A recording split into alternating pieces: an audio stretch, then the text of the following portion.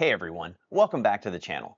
Today we are diving into the latest buzz in the 3D printing world, Bambu Lab's rumored new printer, possibly named the H1. Leaked images and specs have been making the rounds online, and we're here to break down what we might expect from this potential game changer. Let's get into it.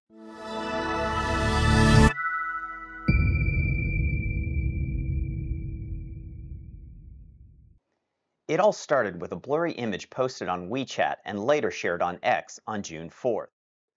The photo, which appears to show a new Bambu Lab printer, quickly ignited discussions across the forums and on social media platforms. The image reveals what looks to be a new printer with properties similar to both the H2D and the A1 series printers.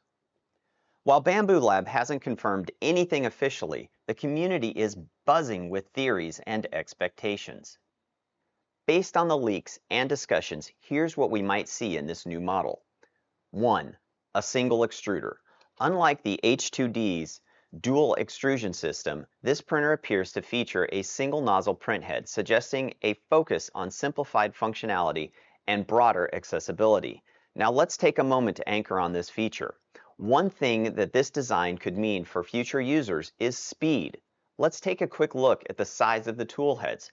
The H2D tool head is massive. Compare this to the size of the A1 tool head. A single, smaller tool head in an H2D frame motor configuration could operate at speeds greater than what we have today in the X1 Carbon. Number 2. Large build volume. The Z-axis height is estimated at 340 millimeters, indicating a build volume close to that of the H2D. Bambu Lab will likely use the same build plate as the H2D. That would make sense, a new, larger standard across multiple printers.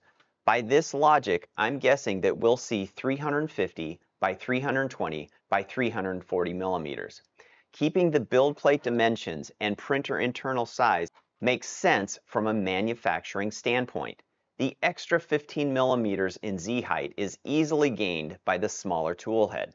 3. New design elements. The extruder area includes a yellow drive shaft motion wheel similar to the one used in the A1 series, and a tool head camera near the nozzle, likely for calibration.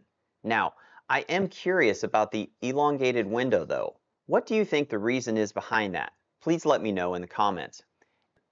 And finally, number 4, simplified features. The front plate on the printhead covers the machine-readable code typically found on H2D nozzles, indicating a reduction in the number of self-monitoring cameras compared to the H2D. These features suggest that Bambu Lab is aiming to create a more affordable, large-format printer to capture a more mainstream audience, which, based on community response, this is what the most vocal majority seemed interested in for a new Bambu Lab printer. The 3D printing community has had mixed reactions to the leaks. While many are excited about the potential features, some express concerns. First is the price point. Speculations place the new printer's price lower than the H2D, which could make it more accessible to hobbyists. Next is the feature set. The reduction in features compared to the H2D might be seen as a step back by some users. It's clear that while this new printer has the potential to be a significant addition to the Bambu Lab lineup, the company will need to balance affordability with functionality to meet user expectations. And of course, we can't forget the recent firmware change. Many previous Bambu customers are pretty unhappy about the change in the terms of use after they bought the printer. Personally, I can't upgrade the firmware on my P1S or I'll lose the functionality of my Panda Touch, which I use all the time. That's all for today's deep dive into the potential features of the Bambu Lab's rumored new printer. What do you think about these leaks? Are you excited about the possibilities, or do you have reservations? Let me know in the comments below. I will post links to the articles I used as sources for this video in the description below. Don't forget to like, subscribe, and hit the bell icon for more updates on the latest in the 3D printing technology world.